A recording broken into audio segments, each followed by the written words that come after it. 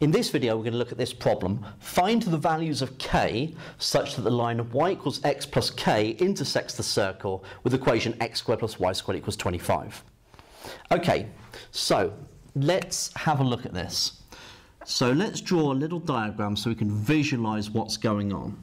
So here is my circle. Okay, so this is the circle centered at the origin with radius 5. Minus 5, 5, minus 5. Okay, so the line y equals x plus k is a line with gradient 1, and it's going to be something like this,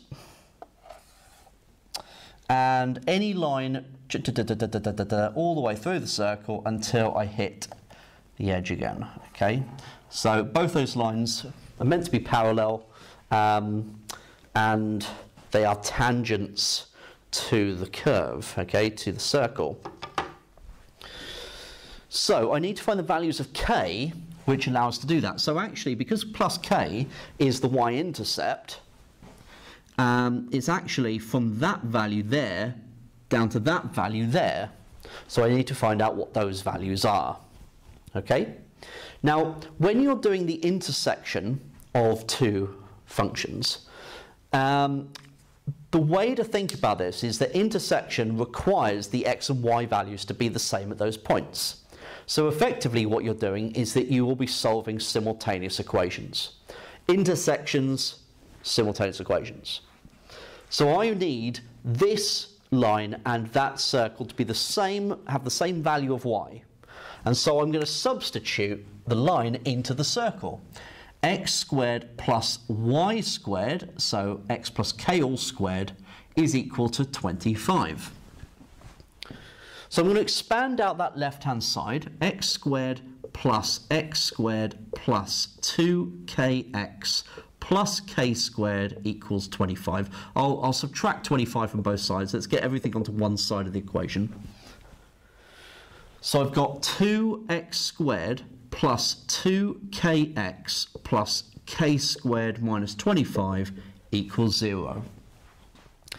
Now, eagle-eyed among you should now be seeing that and going, ah, this is a quadratic, it's got k involved, discriminant's probably going to be involved as well. Because ultimately, I need this quadratic to have real solutions, okay? So that means the discriminant has to be greater than or equal to 0. So the line intersects the circle, and that implies that the discriminant must be greater than or equal to 0. Now the question doesn't say intersects it at two distinct real points, or two distinct points. In which case, if it was that, then I'd be saying greater than 0. But because it just says intersects, I'll go with greater than or equal to 0. So the line could be a tangent. So for us, we've got A, B, and C. So A is 2, B is 2k, and C is the k squared minus 25. So I'm going to substitute that into b squared minus 5c is greater than or equal to 0.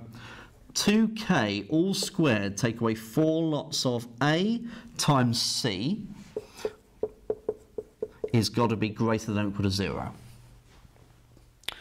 So expand this out, I get 4k squared, then I've got 4 times 2 times k squared, so take away 8k squared, and then 4 times 2 times 25, so 50, so that's 200, isn't it? So plus 200 is greater than or equal to 0. So minus 4k squared plus 200 is greater than or equal to 0. Let's divide through by minus 4. So k squared minus 50 is less than or equal to 0 now, because I've divided through by negative. So this is going to be a parabola that is intersecting the x-axis, or the k-axis in this case, at minus root 50 and plus root 50. Okay, so what's that, minus 5 root 2, so root 50, yeah. 5 root 2 and minus 5 root 2. And it's asking where is the graph below or equal to the x-axis? There. So the answer is minus 5 root 2 is less than or equal to k, which is less than or equal to 5 root 2.